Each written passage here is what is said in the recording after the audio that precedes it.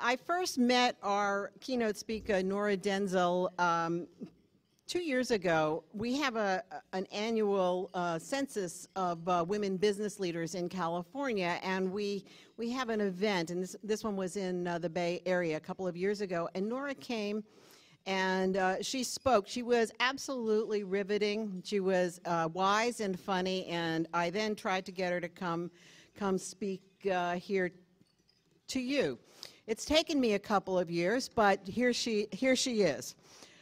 Nora's talk was really to a standing room only crowd, and anyway, I'm going to let you be a judge of Nora's wisdom and good sense.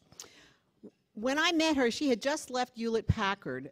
She had risen to senior vice president of HP's global software business, and she led the division to double-digit growth. And today, after a 2-year break, she's the youngest retired person I had ever met. But and actually, I have to tell you, when she spoke at our event, she had just stepped down and she got up to the microphone just like I am now. And she pointed to herself. This is the new look of retirement. Of course, she cracked everybody up. But today she is back from retirement. She's Senior Vice President and General Manager at Intuit. She leads one of the software company's fastest growing units, which offer payroll services to small businesses.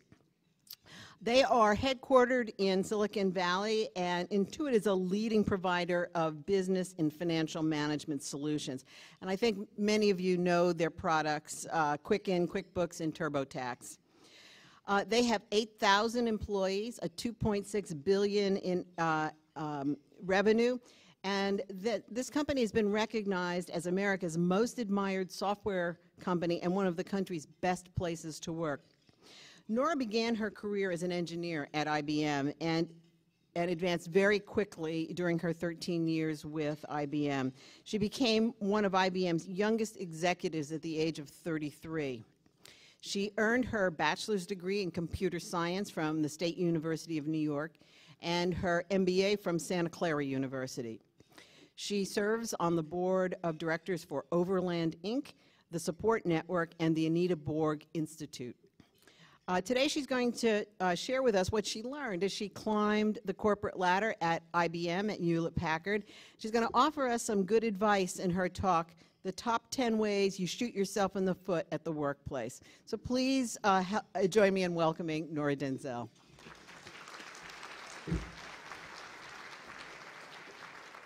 Thank you. Yeah, I think I'm okay. Is it on? Okay, super.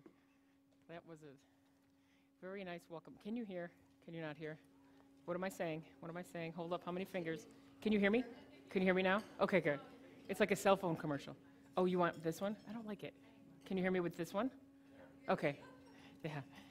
Okay, well, Nicole, thank you. What an excellent introduction. Certainly not well-deserved, but I'll take it. And that's one of the career advice I'll give you is anybody says something nice about you, just say thank you. That was excellent. As Nicole mentioned, I'm an SVP at Intuit. So hopefully, how many of you use TurboTax? All right, and if you're not, why not? I need to ask. It's never too early to start your taxes. So we have that. We actually also have really great. Quicken is online now. It's totally cool. You have to try that. So that's my shameless plug. But it is an awesome company. So it is voted many times one of the top places to work in the world. So I'm Nora Denzel, and what happened in my career was I guess, are you always an engineer if you have a CS degree? Is there like a statute of limitations on how long you are in your undergrad? So I started as an engineer at IBM, and I became like the queen priestess of computer storage. I know that makes many of you jealous. I've been on the cover of Storage Magazine. Maybe you have that issue, but Computer Storage Magazine. I have been on the cover. I'll sign it in the back at the end. And so people always asked me about storage. So I was used to being interviewed and talking about computer storage. And once in a while, a question would come up about being a woman engineer and the glass ceiling. And I just got really trained at answering it and then going right back to computer storage. But the prevailing wisdom at the time was there was a glass ceiling that would prevent women from going further. And this one reporter actually asked me if I felt women shot themselves in the foot in the workplace, which totally threw me for a loop because no one heretofore had blamed it on us. They always blamed it on them holding us down. And I was like, oh my goodness. It just set me thinking, and I thought, well, there are things that women do sometimes to shoot themselves in the foot in the workplace, and if I ever, I codified it into 10 things that I would see as traits. But as I started talking about that and it became popular, I realized men would come in the audience, and I'd always ask, why are the men here, if it's called why do women shoot themselves in the foot in the workplace? And they'd answer by saying, well, that's where the women are, that's why we're here. So, but then they said, hey, it was applicable to us too, so I changed it to, these are the things that I've seen in my career of how you shoot yourselves in the foot in the workplace. And this is really aimed at those of you, I know that I'm an older generation, and our generation was about greed. There's nothing wrong with it. You watch the movie Wall Street, greed was good. We were very ambitious coming out. I was reading an article in the USA Today that said, and it was today, that it's really about doing good for society and doing no evil, etc. And I think there's absolutely nothing wrong with that. But I also think that doing well for yourself allows you a platform to also do bigger things. So there's nothing wrong with ambition. You might not want to call it that because it's probably politically incorrect in the next decade.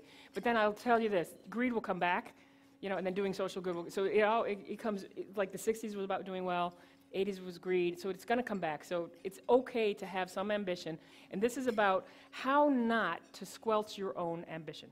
So I put together, these are the top 10 ways not to shoot yourself in the foot in the workplace. So number one, I call this one, you have to control your own PR agent. Your own PR agent is you. A lot of you think whatever's known about you in the industry is because other people are saying things. The problem is every time you open your mouth, you're issuing a press release about yourself. You're putting this information out on the wires, and you have to be very careful. If you really are ambitious and want to move up, you want to start putting out press releases of, I'm pretty competent, I'd like to move up, and I'm career-oriented. Sometimes people forget that what they say is starting to position them as a brand in the workplace. So let me give you some examples. Now, I'll give you gender-specific ones. Sometimes women have trouble accepting compliments. It's the funniest thing. When someone accuses you of being competent, you actually try to talk them out of it. So you'll know you'll have this. I'll take it through your personal life. If I compliment you on your outfit, how many of you know how to say thank you? I'm glad you like it. And how many of you actually say, oh, this? I bought it at Marshall's. It doesn't really fit, and there's a hole in the back. Has anybody ever suffered from this? How it transverses in the workplace is I say, hey, that was an awesome, Nicole, that was a great presentation that you had here. Somebody as experienced as Nicole says, thank you. If she wants to say a little more, she'll say, I'm glad you enjoyed it. So she's not getting braggadocious, she's not getting a big head, but she says, what really happened there is there was a transaction of, Nicole, I think you're competent, and she says, thank you. And she's also agreeing, yeah, I pretty much am, and thank you for noticing it. Some women say, oh my God, you like that? That's not my best work. Oh, I was really tired. This thing, I'm going to step down, I'm going through my head, is that the right, I'm worried about the new building. Half those numbers were wrong. They were wrong. And I'm sitting there thinking, wow, I have a mental ledger as a senior VP. I'm always recruiting, always thinking who I'm going to put on the team. So I'm saying, Nicole, I put you on the right side of the ledger of, you got assets. I think maybe someday. And what she's saying, no, put me over here. Put me over here. And it's funny because other people will try to sink your career. It's rare that you do it to yourself. And you're going, yeah, no, I'm not really that good. I wasn't a good dean. I got to tell you, I was not very good. I didn't know my material. Never really, I don't understand, what I'm doing at the university. She's putting out a press release, and every time you open your mouth in the business. So there's a ton of work. I think Tom Peters was the best. He's got this whole thing about you are your own brand. I think just like a credit check, you should be doing a brand check on your own self. And if you really actually want to move up, you might want to make sure that the things you say are conducive to that. In my own career, for example, when I was at IBM, they wanted me to take this great job, but the only thing about it that I didn't like it was in Tucson, Arizona. So I said, okay, I'll take it. There's nothing wrong with Tucson, but my husband lives here, so I'll just commute and I'll make it transparent that I'm commuting. And so it was hell. I mean, it was just, the America West flight attendants better than you know yourself. The airline schedules. Once in a while, though, we'd get the Phoenix Suns plane. That was actually kind of nice because the legroom was phenomenal. It was like first class the whole time because America West was the flight. But the rest of it was pretty terrible. But people ask you in the hall, how's it going? Right then, you've got a moment of truth of a press release. So are you saying, now the truth, the whole truth, and nothing but the truth was, I hate it.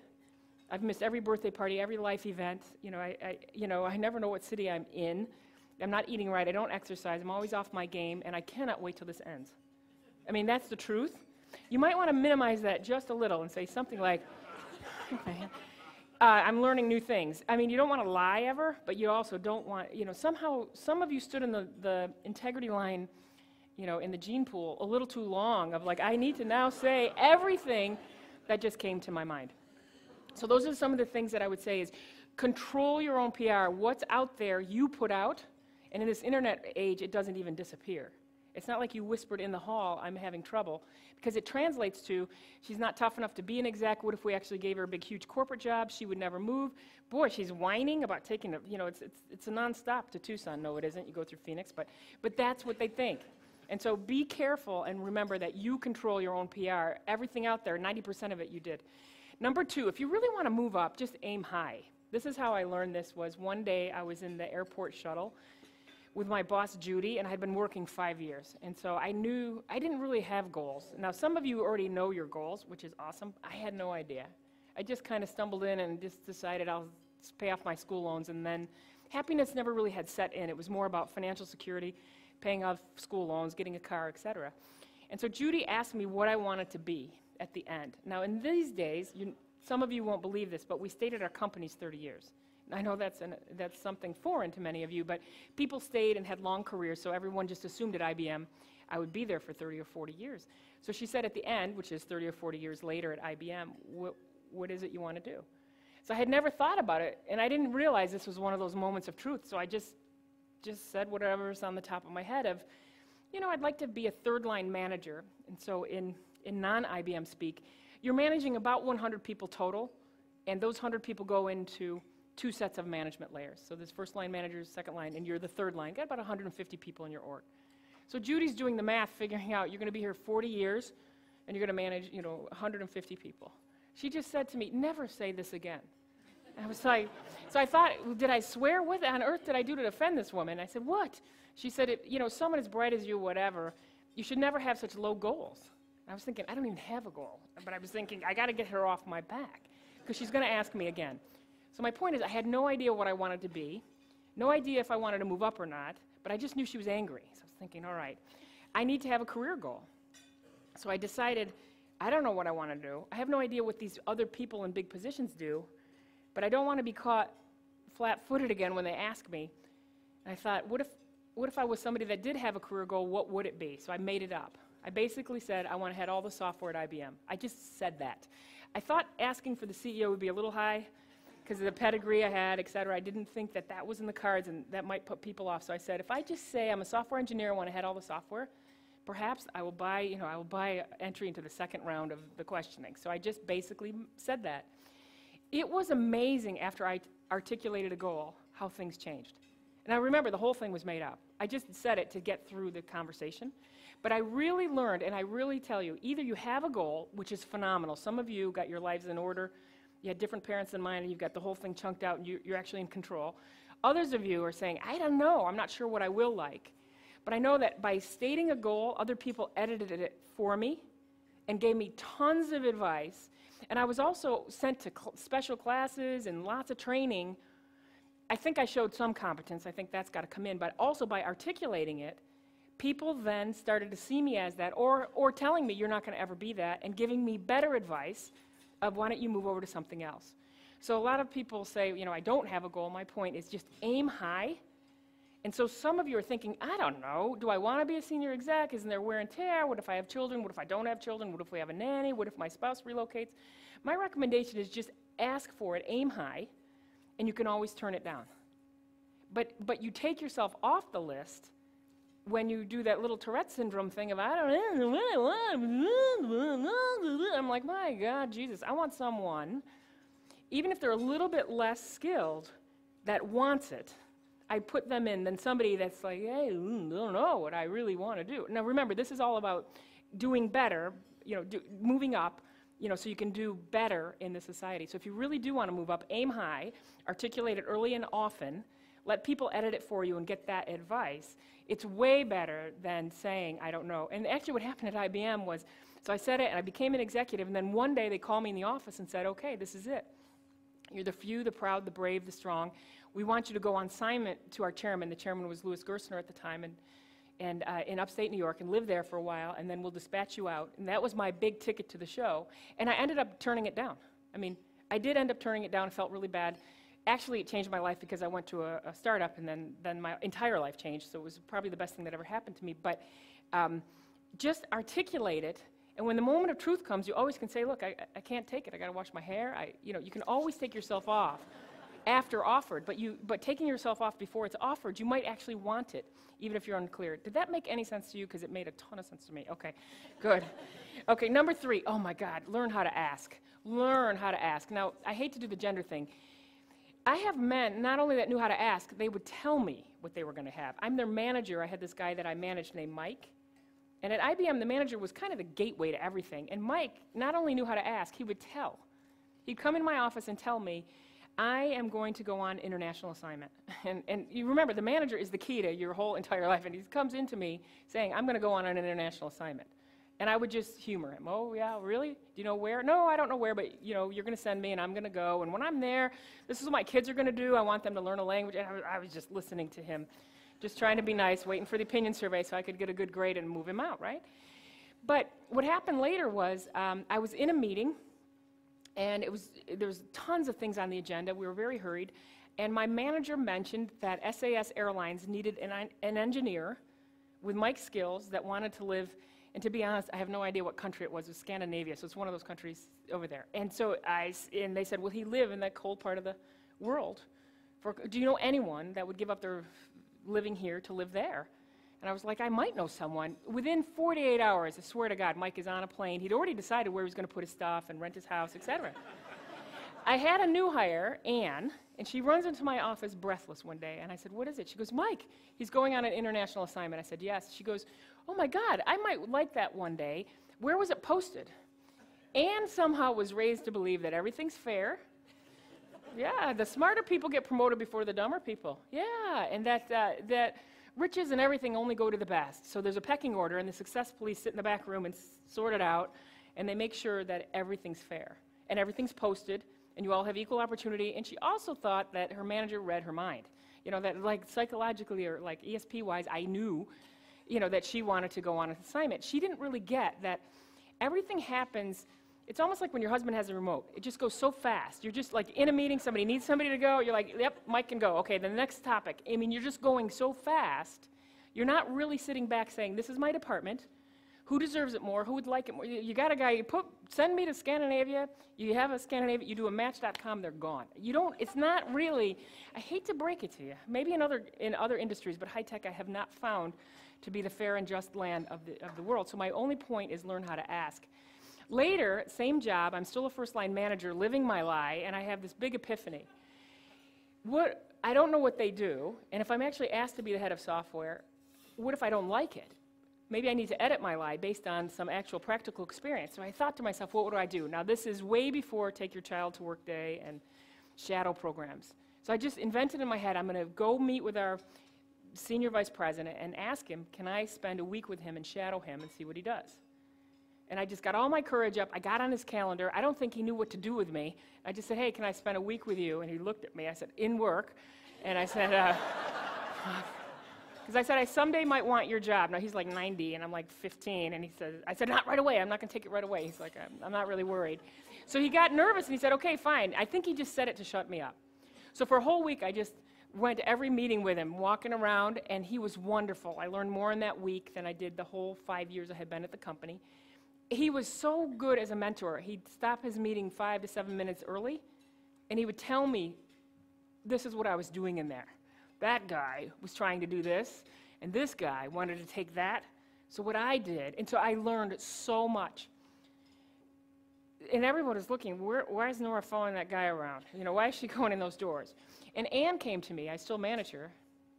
Couldn't get rid of her. And she comes in and she says, what were you doing? I said, oh, I was shadowing him. She goes, what's a shadow? I said, well, it's a word I made up to say that I spent a week with him I didn't give her the whole lie part. Remember the whole PR thing? I just told her, I just wanted to see what he did. She goes, oh my God, that might be really fun. Where's that posted? How do I do it? So that's the thing, is just learn how to ask. Nicole met me, and then she just hits me up, ask me, can you come and speak? You know, and actually it's funny, because I come in your own suits and ties. When I went to school, honey, we didn't wear this. That's all I have to say. First of all, the CS majors weren't up at this hour. And second of all, we didn't have clothes like this when I was in school. I mean, we didn't dress. It was like, this was like a funeral or a wedding, so that's kind of, it's kind of freaking me out. Okay, so just learn how to ask. I cannot tell you how many things you get when you ask, and not only in your professional life, but also your personal life. I was in Bed Bath & Beyond. I wanted to buy one of those Emerald Lagasse sets of cookware. I had that 20% off coupon. Do you have it up here? Do you know how important those coupons are? You do? Okay, good. And it says right on the bottom, accept Emerald Lagasse cookware.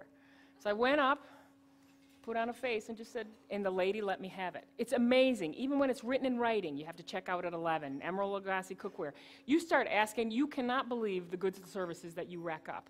So get your courage up, learn how to ask. For the men, okay, so if you're already asking, learn to be like Mike and learn how to tell. For the women that are afraid to ask, just learn to ask. And so there's like 3 levels. It's like a PhD level is telling people what you're going to be. The graduate level is asking, and then the undergrad clearly is they don't know how to do that. Number 3, I would say what really helps in a career is you got to lighten up and separate. So this one is really a twofer. You will be offended. You will be frustrated. These are things that are normal. I think that's why they call it work and not play. I'm not sure, but a lot of times people don't understand that in work there's unlimited wants and limited resources. So when finance is cutting your budget, they're not the evil, mean person in finance. That's just the role they're playing, and if you did the play again and you were the person in finance, you would do that. I find sometimes women especially don't get that it's all a simulation game. I mean, it's all just this parts of a play.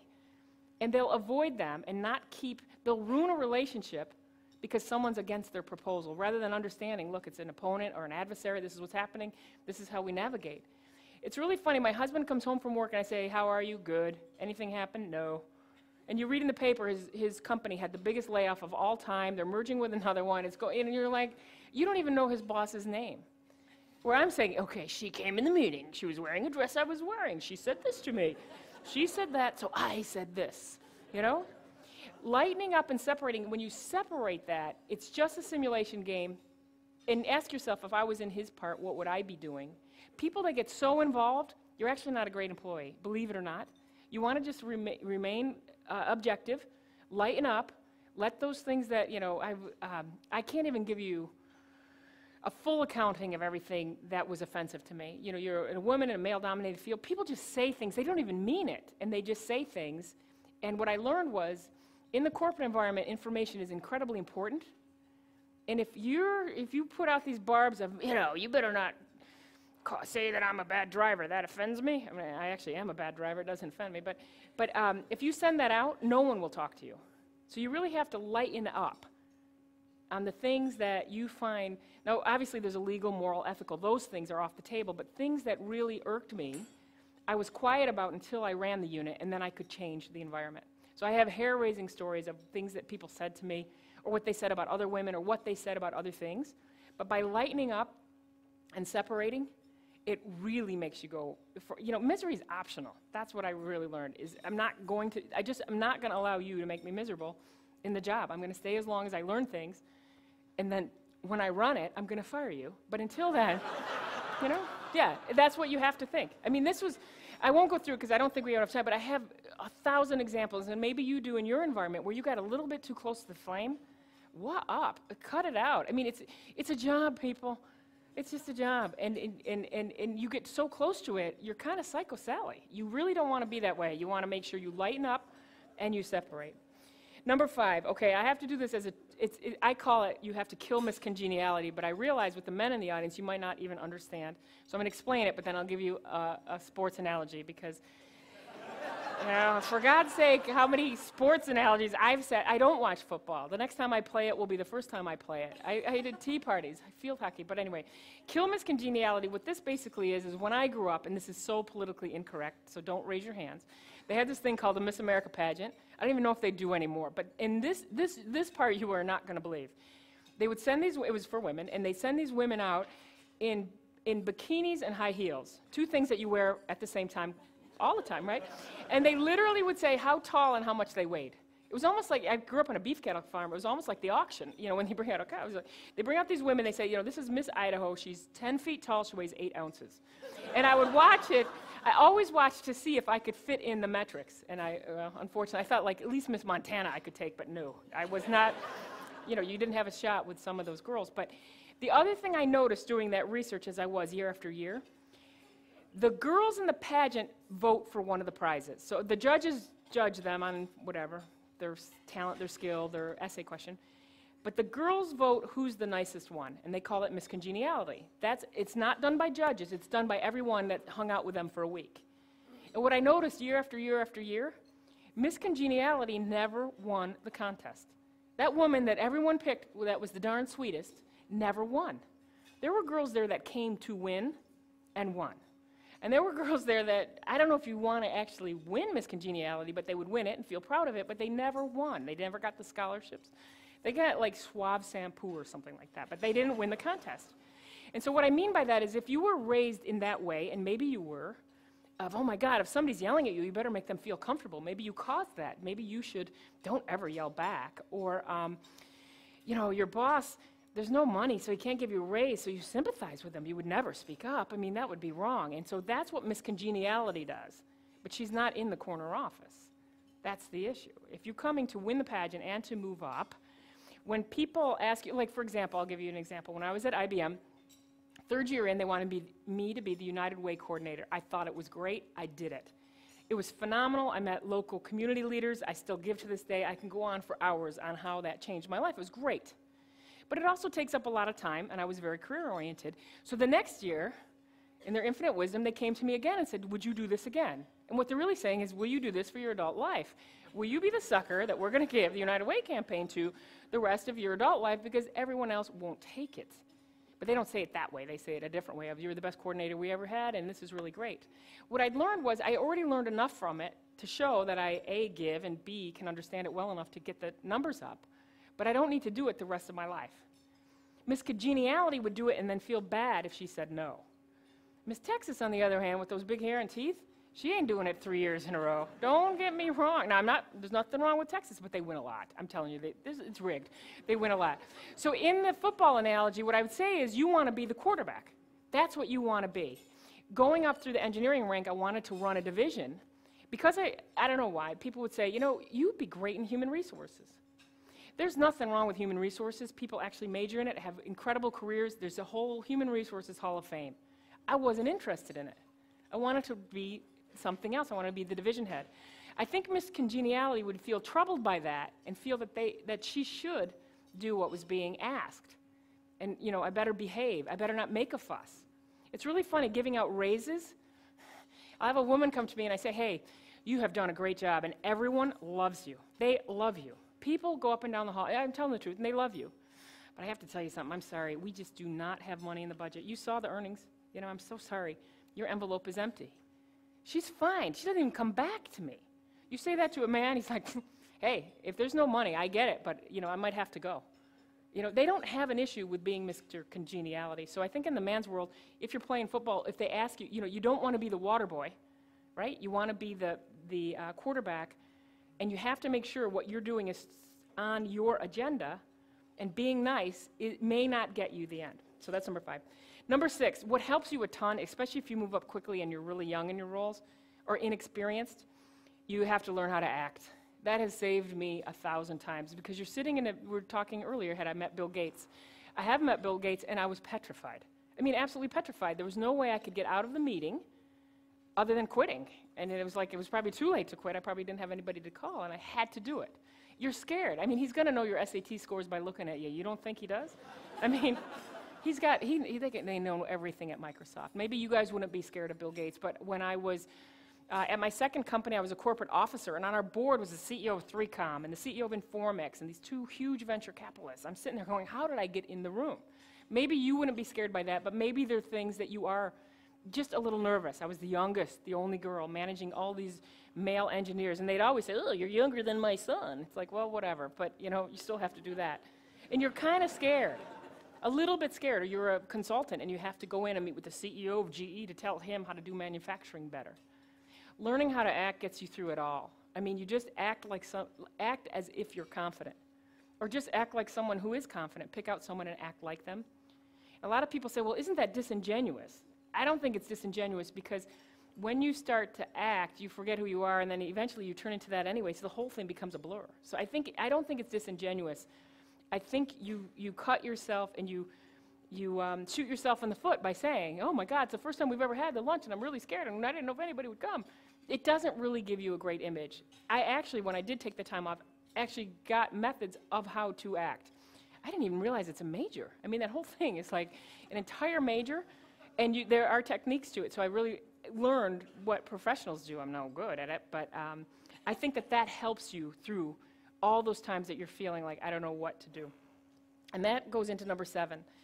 You have to feel comfortable with being uncomfortable, and some of you don't. So what happens is if you really want to run something, you're usually multidisciplined. You come from somewhere, so I come from engineering, but you also have to understand finance, legal, all the, corporate communications, marketing, and so you move around a bit, and it's uncomfortable.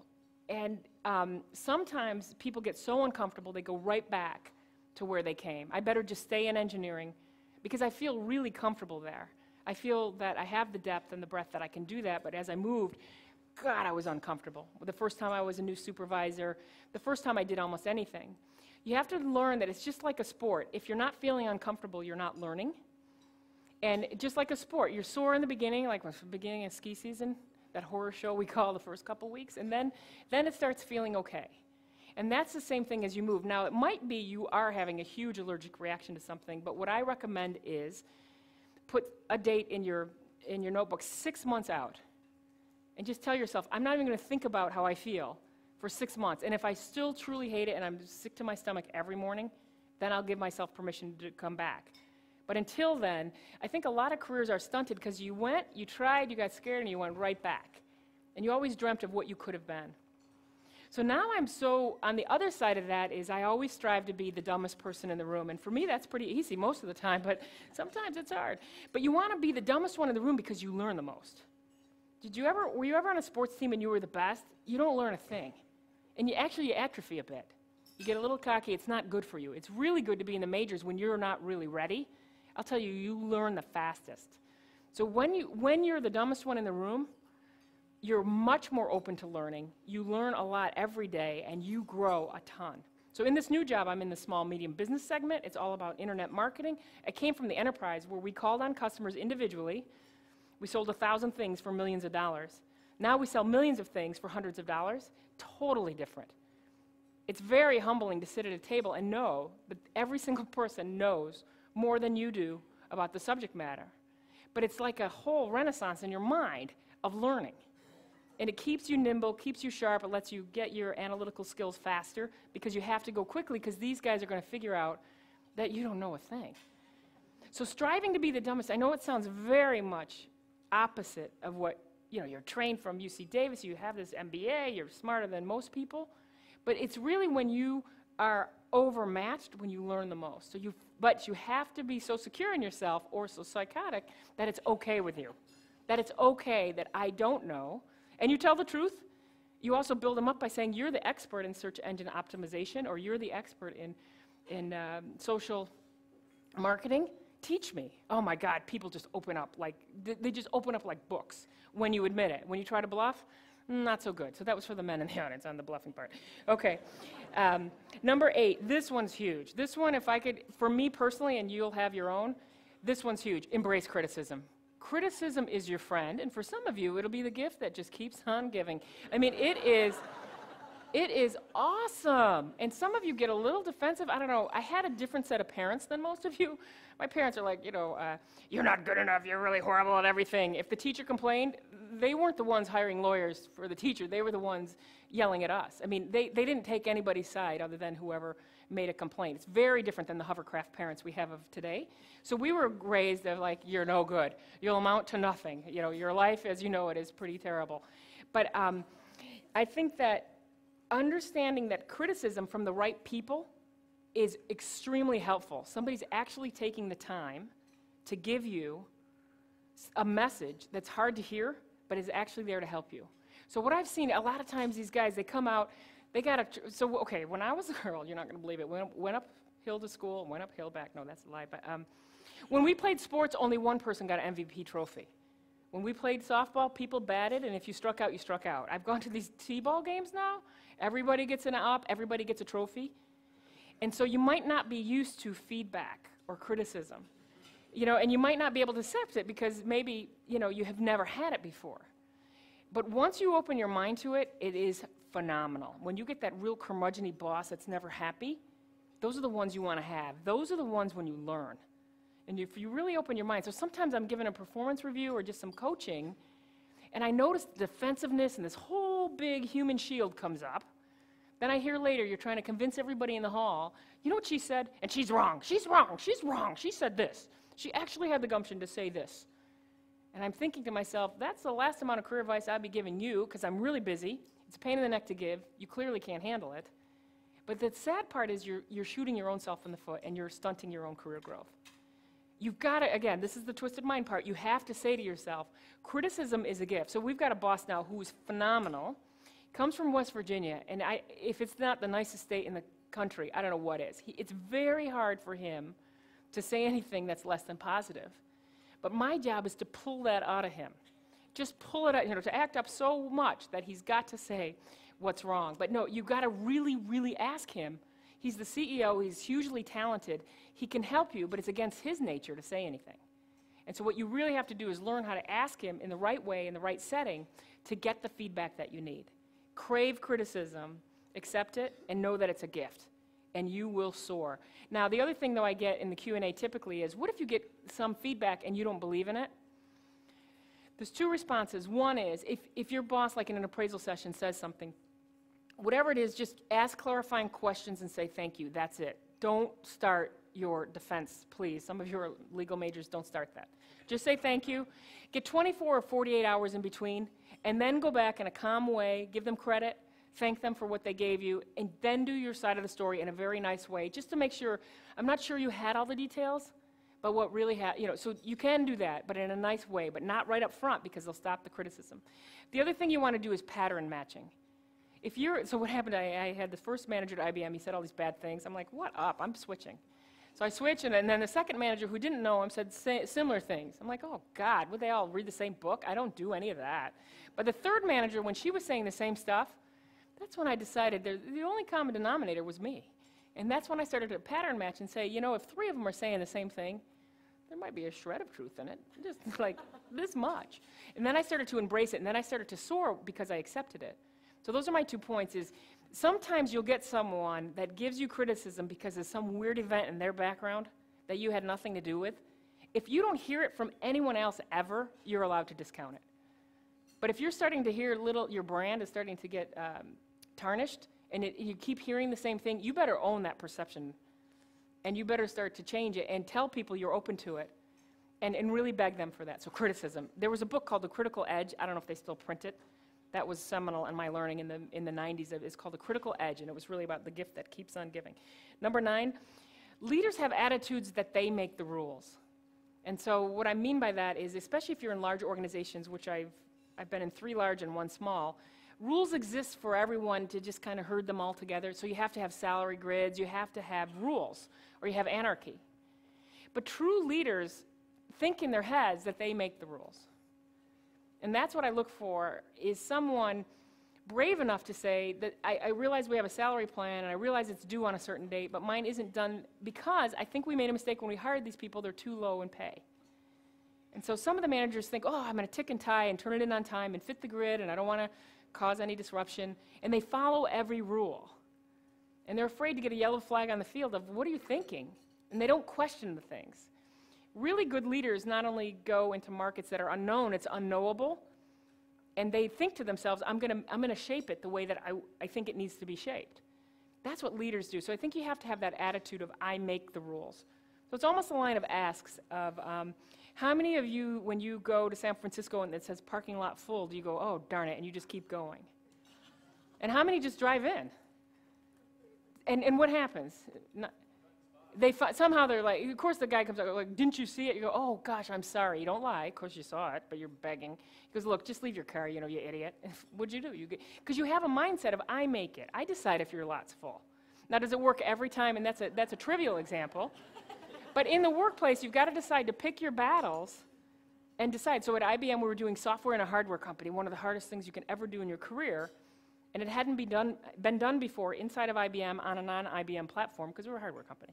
And you just have to decide that you can do that. And you have to be, sick enough to just keep going and learn how to present it in such a way that you get that done. That's what leaders are looking for in other leaders, because as they age and mature, then they go into big markets and then they make bold steps. But the ones that are always ticked and tied and always sitting in the front of the class and whatever, those usually aren't the ones that I see in the very senior level. And that's where you shoot yourself in the foot, is you think that you score points by doing everything the right way. Now remember, pick your battle. You don't want to walk up and down the hall, I will not wear a badge. I will not sit in a chair. I will not, you don't want to do that. You got to decide. You got to really decide, and then decide what it is you do make the rules on. And the number 10, always remember what you're judged on. I get asked 100 times. Well, first of all, the answer to that is results. Some of you might not have known that with the type of upbringing you had, but it is results. But I get asked 100 times, should I join this networking group? Should I be in the alum group for the school? Should I have a LinkedIn profile? Should I be on Spoke? Should I, whatever, what else do you kids do? Facebook, MySpace. Oh, not MySpace. That's for like 10-year-olds. I got that. But Facebook, or what are some of the newer ones? But the key is, if you want, okay, first of all, no one can give you employer security. Sorry. I wish they could. Maybe even, I don't even think a university can, even with tenure. Is it a guaranteed forever for the rest of your life? Maybe, but I don't know. I don't think anything is permanent. But you can get employment security by having a track record of results. Remember what you're judged on. You're judged on results. And it's amazing to me how many people come in going, well, I didn't have results, but I said I needed 8 programmers and I only got 6. I'm thinking, there's no award for that. I mean, it's an obstacle course. And we're seeing who can go to the end of it. And there's no smooth path. And guess what? It only gets bigger obstacles as you move ahead. So we look for people, here's your sports analogy for the men, that you go down the court and you put the ball in. You don't say, well, there was 5 guys that were trying to prevent me.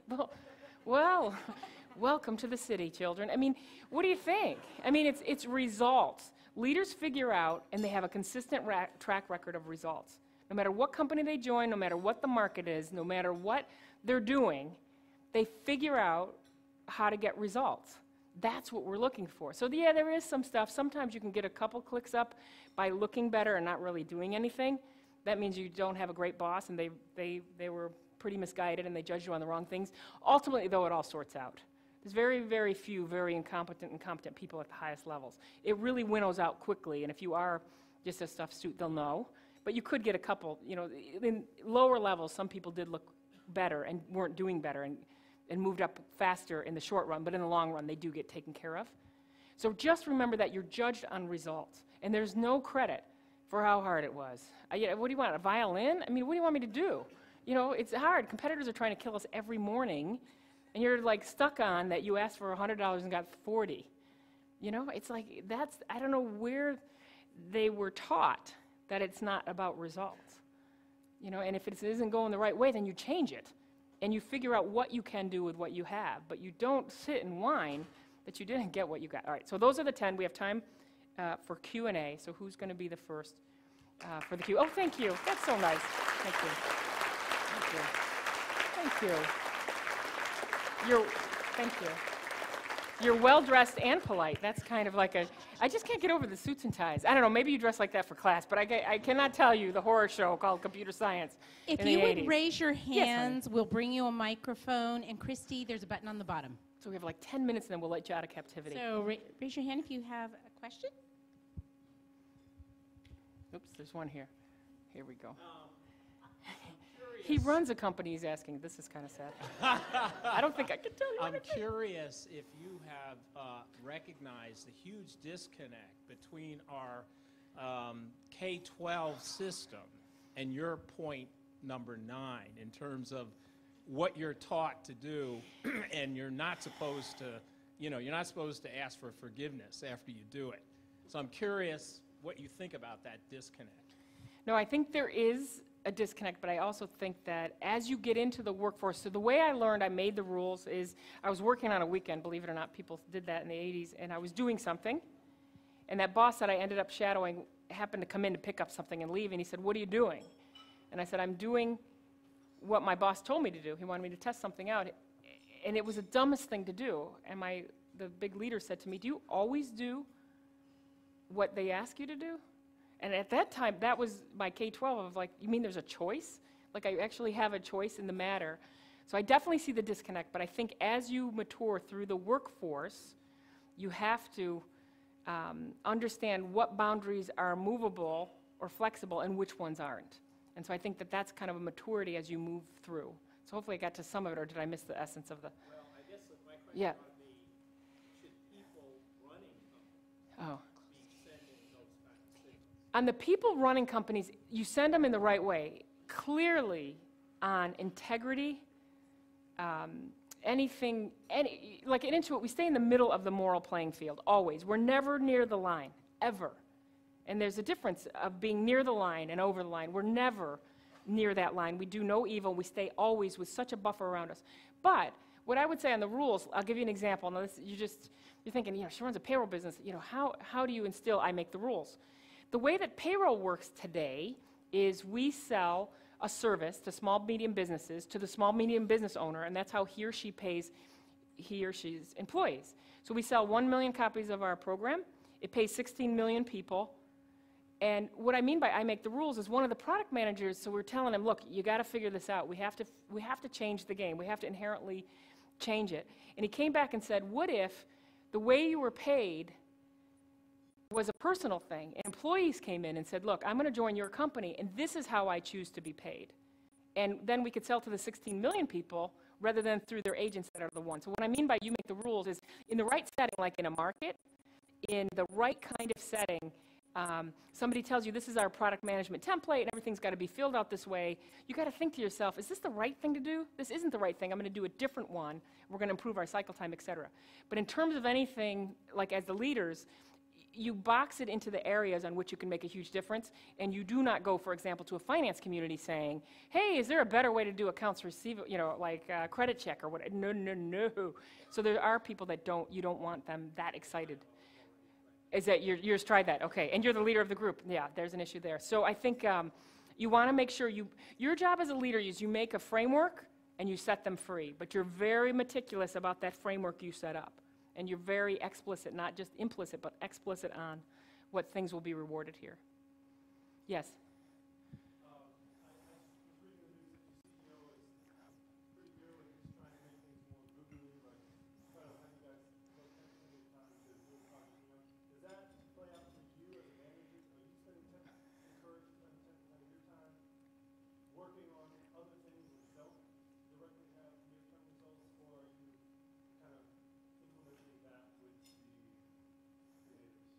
Yeah, so we started, so it's called 10%, we call ours unstructured time, and it was rolled out in the engineering community, and then we realized that innovation and unstructured time applies to everything, business models, the way that we market, the way that we do internal processes, the way that we interface with customers, so we have it across the company now, and as a leader, I'm hugely encouraging of it, but I try again as that framework and set them free. So the other day, for example, we have a very large young community of new engineers that come in, and they're mixed with engineers that have been there longer or been in their careers, like for me, over 20 years.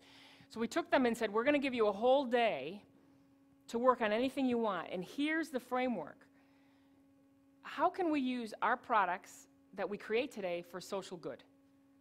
And just let yourself go. Come back with ideas, and we're going to have a prize, and the CEO, myself, and another business leader were the judges.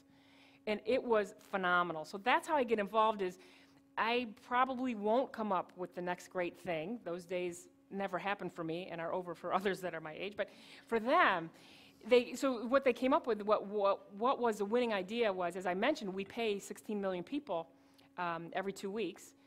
And what their idea is what if we rounded up the paychecks with the employers and the employees' permission and donated that money to charity? You wouldn't even notice between 1 and 99 cents every time you get a paycheck. and you want to do good, but you're too busy and you're going to school and you're working, what if you had a great way every time you were paid knowing you helped someone with a pair of shoes or a cleft palate? And so that's an example of leadership, putting a framework, unstructured time, kind of channeling them to what you want them to do, but not being too prescriptive, so it's just do good.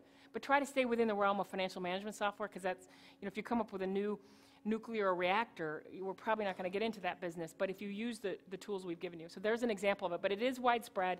It's very encouraged, and as a leader, you set the tone. Yes? Yes, I was very interested in your hierarchy of don't ask, ask, tell. Yeah.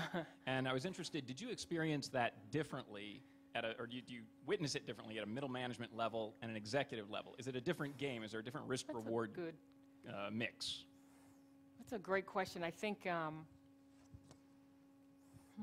that's a good, I still ask, like, you ask a board member, can I just have dinner? And the stakes are a little higher, though. You can't, I guess my point is, when I was not as much scar tissue as I have now, I didn't even know what the stakes were. So I would just get you to lunch and just try to interrogate the heck out of you, of just like, what do you do and how do you do it? Dumb questions came out, smart questions came out, but there wasn't a big risk. People say, wow, she's not that bright, but she was inquisitive at least. But I wasn't in charge of a huge P&L and whatever. I think at this level, the stakes are a little bit higher, that whoever I'm interrogating plays golf with, somebody else. You could, lose a huge funding opportunity, or you have to be more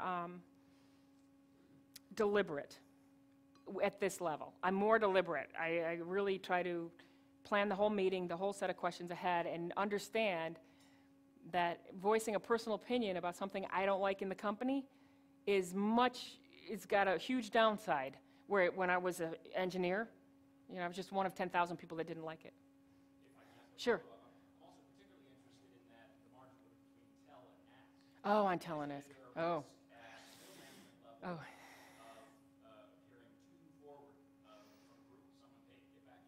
Yeah, that's true. Me personally, I'm not a proponent of the tell.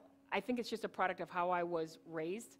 But I've noticed some people are. Yeah, you do. It always depends on your boss. They're the gateway to everything, and some people didn't get that, and they fight with them. I mean, there's no fight you ever win with your boss, especially in the short term. So me personally, I'm not a proponent of tell, but if you're so skilled at asking and you're getting stuff all the time and you want to raise your game, try that. But for most of us, I think the ask is, I would just stay in the ask. And it's so funny, people are so afraid, and I always say, well, what is it you're going to lose? It's nothing. You just don't get what you asked for, but you didn't have it anyway. So it's like, and then I spoke at IBM one day, and this lady emailed me back. They had restricted all travel, and she wanted to go to Boston for some database conference. And she asked her boss. Her boss felt so terrible that she couldn't send her.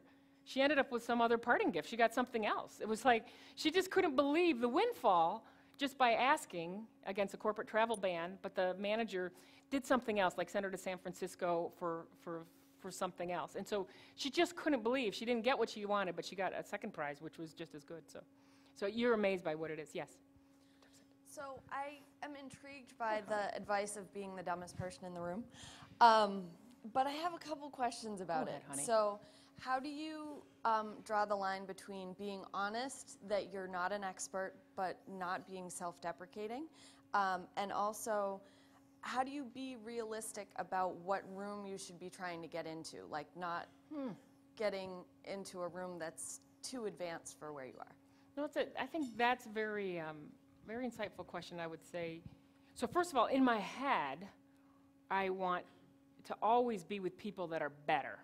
Because of my natural tendency to slack off if I know that, I'm in autopilot, I don't raise my game unless there's somebody way better, and then you're thinking, man, I thought I was good, but he's better or she's better. So on what room to get in, I was probably remiss to say just the clear dumbest. My point is, try not to have two learning curves at the same time. And so I'm from software. I'm in a software company. I'm not coming up to speed on what's a software business model, I understand software. The learning curve I'm up against is the customer segment, which is small businesses, and I come from very, very, very large businesses. So my point is, figure out what is it you do know, and then move either forward or sideways from that. Because clearly, if you have absolutely no value whatsoever, and you can't even articulate how you remotely could be related, I'm trying to think of something that is just so obscure, and you can't even make up some lie about how you think that that's going to benefit, people then might do that. So just do one learning curve at a time. So I know how to be an executive, and I understand software. I'm not going up those curves. I'm not that. I have been an SVP before, and I have worked in software. But I threw myself into a room of these people that had subject matter expertise that I don't. But I'm hoping that they put up with me because I offer them something else that they don't have. They all want to move up, and they want to have the amount of experience one day, and they don't have as much industry knowledge. So I think pick one, as long as there's one axis of a learning curve, be really dumb in that. And so that's what I would say. But don't be afraid of it. Yes. This one over here. Oh, probably should have gone there. Okay. What was your personal motivation with, quote, unquote, coming out of retirement? That's a great question. I read a book, it was called The Soul of Money. It was awesome, and it was all about doing well and how you should view money.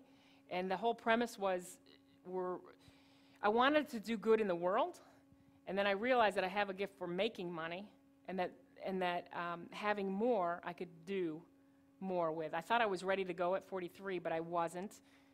And after 2 years, I realized I could make a much bigger difference. Some people can't attract money, but I can. And I might as well get more of it while I still can, and then I can give more later. So that was my big epiphany. It was too early for me personally, and the impact I wanted to make was limited by how much I had. I still had, Lynn Twist is the author. She comes from San Francisco. It was a phenomenal book, if you're interested, about social good and doing well. And so that was my thing, was I still have one more big job in me. And with that, then I can do much more than I was able to do without having one more big job. So I wouldn't say a financial motivation. I also still have the energy, the enthusiasm, the passion, and I wanted to learn about SMB and software as a service. So I enjoyed that. I also liked the CEO, but the hugest one was it was too early for me to go out. I'm predicting to live to 78. I was 43. I have one more 5 to 7 year stint, and then I'll go, down the back 40 of my life.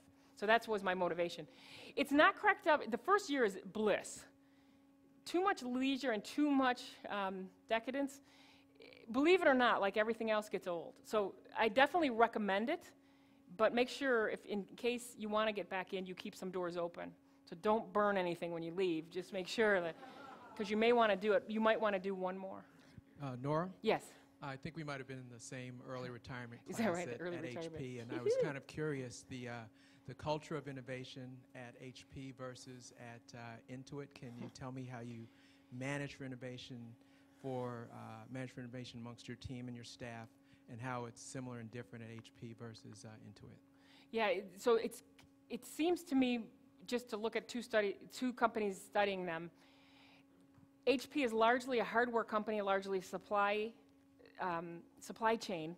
There's a lot of innovation in how IT services are delivered, how you move PCs around the world to keep, those are low margin businesses, so the degree of difficulty is very high, and you have to be very, very precise, and I've seen a lot of innovation on those lines. It's not really known as a software company, although, it's $3 billion in software, which many people think is big, but over $100 billion company, it's still 3% of a company. Intuit is all software. And so we don't have many supply chain discussions, and it's managed much more, the innovation is managed much more as a process, where HP, I would argue, the processes were more around supply chain and the physical movement of goods. This is really around the intellectual capital. And so we have things like unstructured time. HP may by now, but they didn't when I left. And the other thing is, we allow innovation to happen and lots of ideas to percolate, and that's where luck comes in, and that's where the artistic and, we're artists and leave us alone. But once it reaches a maturation, then it is meticulously managed by Gates, and you want to make sure that luck meets a big business opportunity and it converts to money. So one of the things we did is at Intuit is realized managers are incapable of making the decisions of what's going to work or not, because the world's moving too fast. And so every time a leader tries to pick what's the next big thing, they're usually wrong. So we started what's called Intuit Labs, and you can go online, and that's where we vet our new products. So our engineers are encouraged not to finish a product, but to throw it out on the web and then let customers iterate on it and tell us, and we design it with them, and we vote on products based on customer hits and customer feedback, and not on, it's not that big engineering process where requirements get winnowed down and some big deity comes out and decides we're going to do this and not this. The deity now is 1,000 deities, and they come from their own walks of life, and they come in through Intuit Labs, which we let them in our engineering process, and it's been spawning other engineers wanting to add value on top of what we've created, so we take their input as well as their requirements. So it's a much different, it's kind of bottoms-up engineering rather than tops-down. And I think that's the difference between a software and a hardware company. So Nicole. Thank you. Isn't that nice?